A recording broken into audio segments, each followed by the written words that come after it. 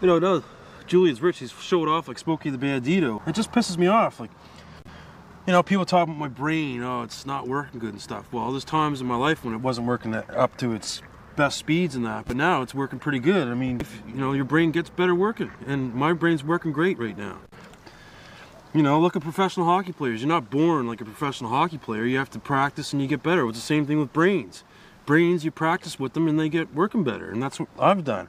I've been practicing a lot with my brain, and now I think it's working pretty good, and I can make fucking good decisions. So I think everyone can just fuck off, and they can learn a lot from me about this kind of stuff. And